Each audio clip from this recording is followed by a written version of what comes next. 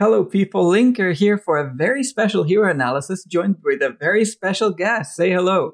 Hey guys, it's Volkin. Thanks for having me back on the channel, dude. Really appreciate it. That's awesome. So Volkin came us to analyze a very special hero for Volkin himself. That's Daimon, but you have a different name for him, don't you? My boy Stitchy, he's all right. That's right.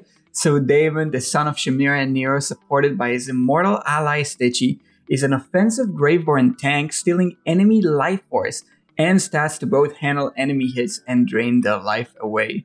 What do you think about his abilities? I find it thoroughly enjoyable. I like the whole concept of his, just sort of the way he functions of sending Stitchy in to do the attacking while he stands in the back and just soaks up a big shield. Now, something that would be really interesting would be if Stitchy could take aggro, but then he would be able to die, which wouldn't be the greatest. The fact of the shielding and stuff like that that he does get is really nice. I know in the end game, a lot of people play him in the back row, but for early game, those shields just make him a fantastic carry that can also deal massive damage. And the fact that he deals massive damage, no matter where he's at in campaign due to this HP scaling, that's what I really enjoy about him. That's incredible because he scales off of enemies with attack rating and Stitchy's scaling up to 600. Now 600 is huge even on normal abilities, but once you steal enemy scaling just gets so strong. Definitely. And like on top of that, you do have a little bit of CC, some as well as the shields, because that third ability with Stitchy is going to provide a single target stun and also convert some healing to Daimon as well. That's right, but the main ability though has to be Blood Shield. So that's the main mechanic where he steals health and with the signature item stats to up to 3 enemies with the ult, and he's able to scale off of that. It's actually really incredible the way that he just kind of drains, he both drains the enemies and kind of gets stronger in himself. Like I see that thing in a lot of games. Definitely. And it is, like you said, the stats as well, but the shield is really huge. And the one thing, I don't know if you have any input into this, because like I said, I see in endgame, a lot of people still put him in the back row. I feel like there's a thing when you use his ultimate, there's a split second where the shield disappears and the other one generates, which you can actually get killed in that little blank spot of the shield transition. Have you noticed that? That's right. I've seen it a lot. The thing is, it has to do with the haste. So the shield duration is 7 seconds and the shield cooldown is 8. So the little thing that you see is both on the ultimate and between usages of shields. So even if you have him maxed out, that happens a lot. And then he has those little windows where he's unshielded. So it's all about tricking those. And if you're really fast, you can actually avoid it altogether. If he has a high amount of haste, he'll be able to both ult and do the blood shields to kind of avoid these little blank spots. But that's definitely one of the things that stops him from carrying a lot. Do you see that happening in the mid game too? Yeah, definitely. Even in the early game, I've just started a fresh account where he's my carry, and I do leave him in the front row, but you do often get caught out where you would be fine, except you do drop that shield, and that's where you find your weak spot in his usefulness as a tank, which then also brings into the next point. Do you view him as a tank, or do you view him more as almost a mage type damage? I just found it interesting when he's a more damage-based unit, but they've labeled him a tank. So it's so tricky, I agree with you. Like, he's one of the weirdest users of the tank tree because the tank tree actually has some useful stats on it. Like on Elder Tree, tank tree has haste and Daimon loves haste because Daimon stacks it and then he's able to ult faster. All his cooldowns kind of reduce. It's really awesome to see. So it's kind of weird because he's the mage kind of hero that does the draining, but all at the same time, he's a physical tank. He's also relatively bulky, but because of that, as a carry, he makes relatively weird use of Barricade. Barricade is not the ultimate artifact for him, but I did introduce a new one on the test server. Did you get to see that? The new test artifact that's coming up? I saw it. I believe it's out on global now, but I haven't actually got around to using the artifact yet. All right, that's right. So new global artifact is focused on damage. Daimon will probably one of the most prominent users of it. He's also one of those heroes that requires some level of investment because his signature item and furniture are just so strong. Definitely that, and especially just upgrading his signature item even just to like 10 or 20 is really nice. Like 20 is really solid. And same with the furniture, getting him up to the 3 furniture.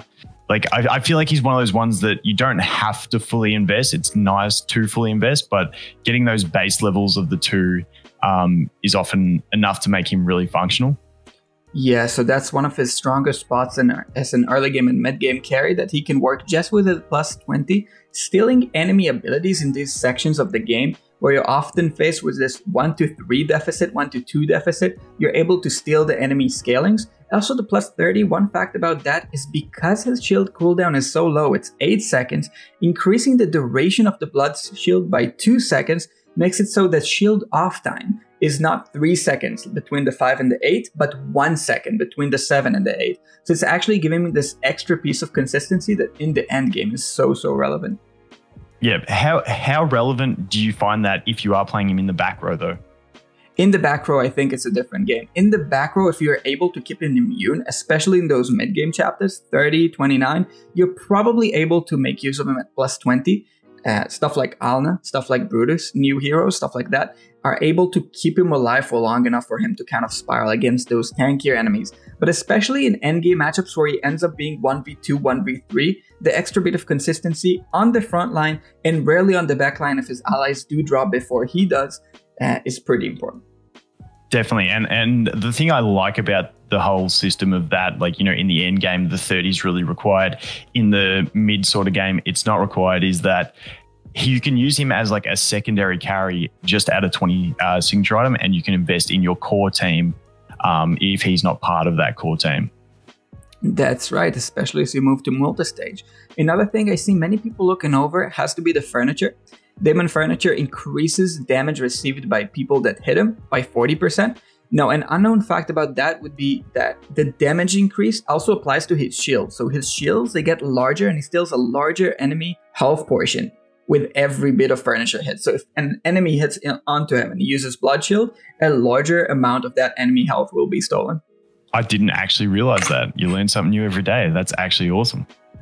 Yeah, the plus 9 though, I feel like you touched on a good point there. If he's used as a sole carry, the plus 9, the main benefit out of it, it extends the duration to 6 seconds, but that's not usually that big. The big change of it is that if Daimon dies, it gives all of his allies a shield, but if you're using it like you do mostly in the mid to end game, where you have him as a lone carry, that doesn't help you much, because if Daimon dies, you kind of lost your carry, and then everything kind of falls apart. Yeah, I definitely don't see the 9 furniture as being necessary. Like, nice to have, obviously, for the extra little effect, but also the stats. But yeah, if he's your main carry, 3 is pretty much where I'd leave him and then work on other things until maybe later in the game.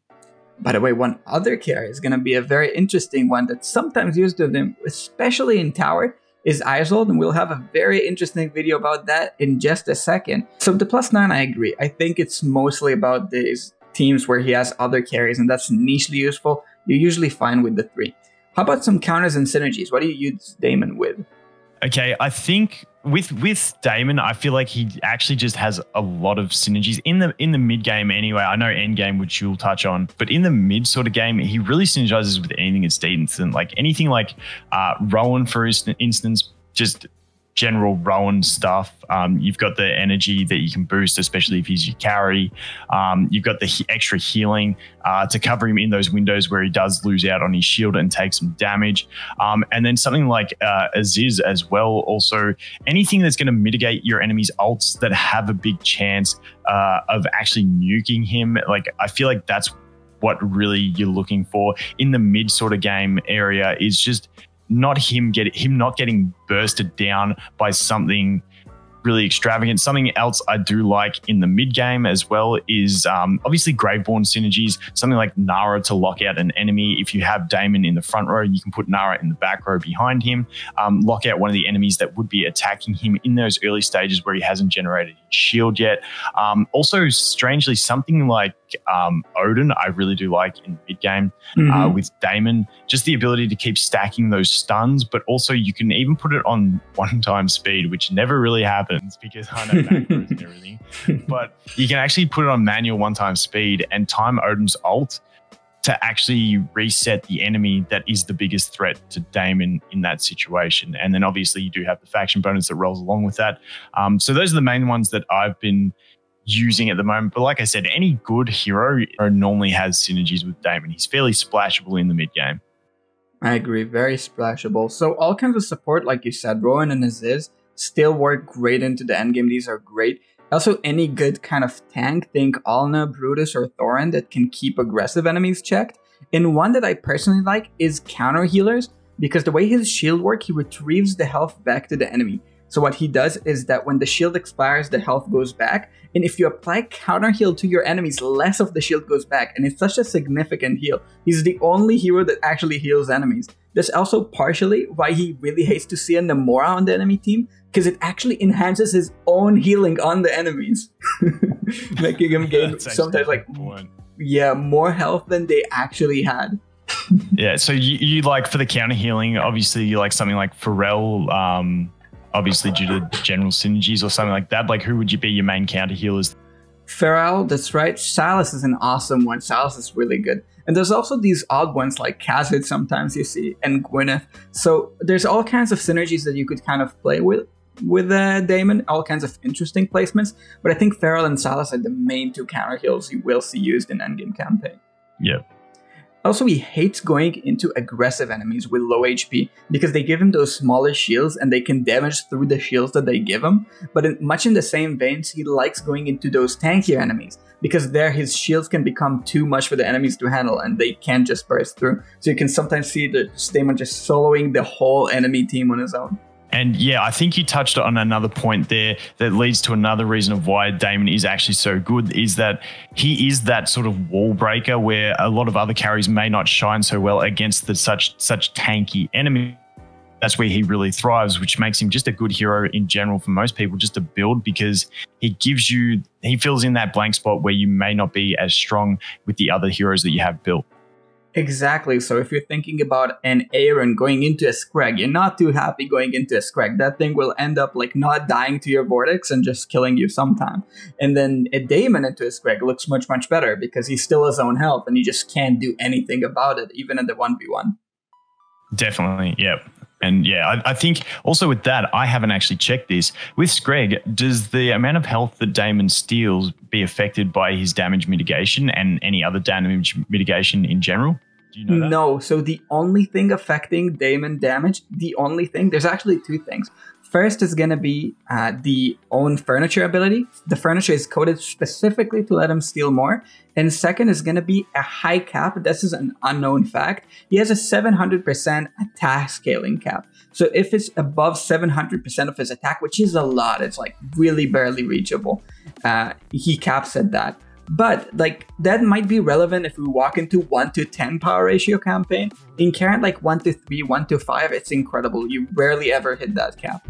Even if you were hitting the cap, it's still going to be a good chunk of damage anyway.